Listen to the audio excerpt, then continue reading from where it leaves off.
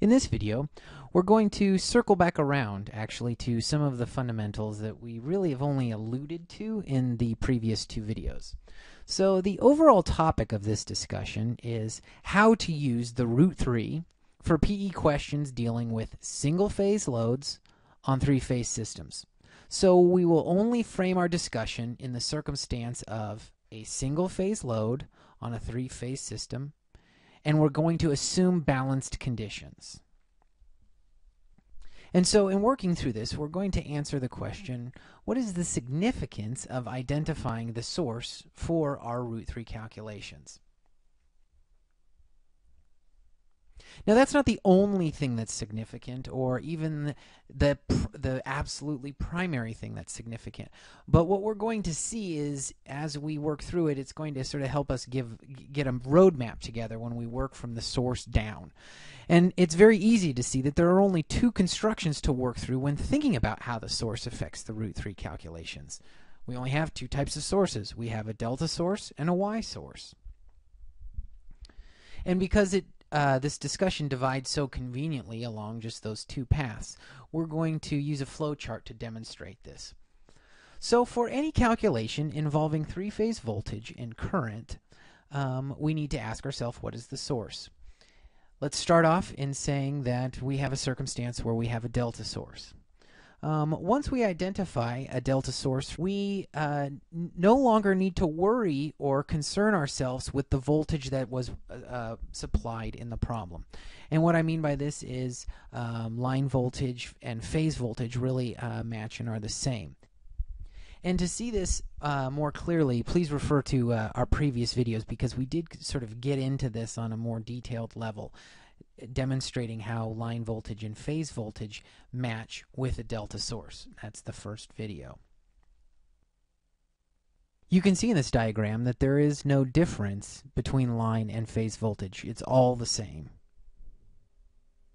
Okay, the next question we ask, now that we understand the load, and we also, or rather, now that we understand the source, and now that we're not concerned with voltage and we're concerned with current, is what is the load?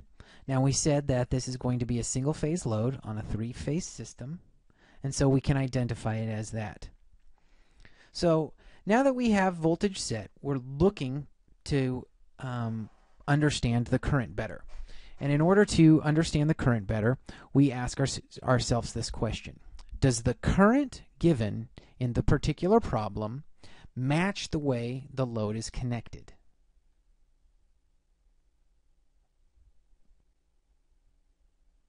And this is where the root 3 is really going to come into play, because what we're really looking to answer is just what I wrote there. Is the current that was provided to you by the problem really the current you need for your final calculation?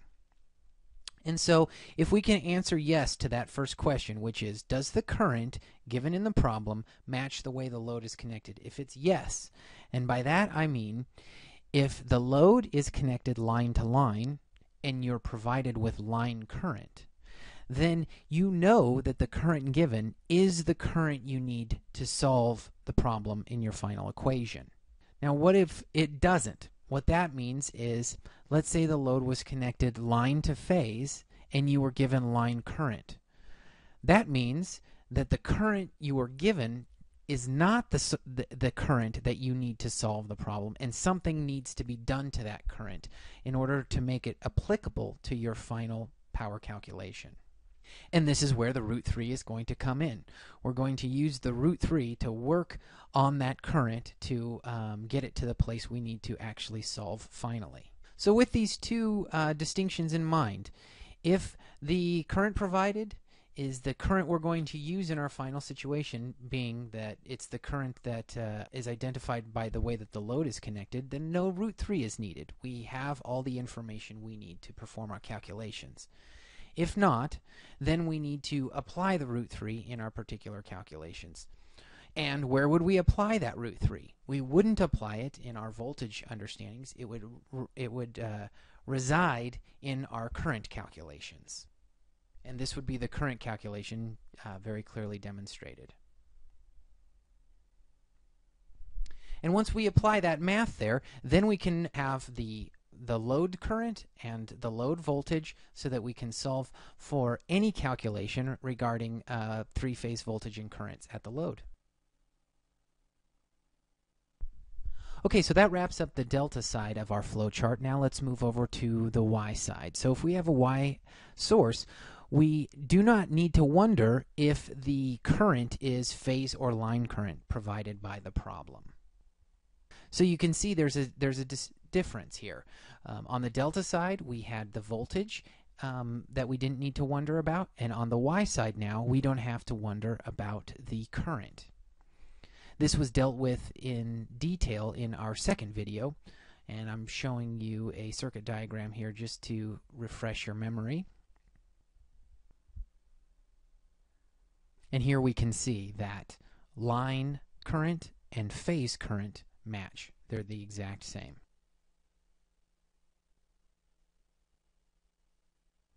Okay, moving now along our flow chart, we now are going to be asking questions of the voltage. The voltage is the thing we're going to need to work on now. So we ask ourselves, what is the load? We remember that we're dealing with single-phase load on a three-phase system. And we're going to ask, yet again, a similar question that we did on the delta side. And we're going to ask, does the voltage given in the problem match the way the load is connected? Now the only difference is before we were asking, does the current match? And now we're asking, does the voltage match? Same issue. Is the voltage supplied in the problem line voltage? And if so, if the load is connected line to line, then there is no need to use the root 3. As you saw before, we were questioning whether the current given is the current you need. Now we are questioning whether the voltage given is the voltage you need to solve the problem. So really, if you see the distinction between our two sources here, it's one we're sure of the current, the other we're sure of the voltage. And the same consequence applies. If it does match, then no root 3 is necessary to make the voltage applicable to our final calculations. And if it doesn't match, meaning if we were supplied with line voltage and the load is connected line to neutral, then we're going to need to use the root 3 on the voltage to get a final voltage product that will allow us to do our calculation. Speaking of calculation, let me give you the formulas right here just to show it very clearly.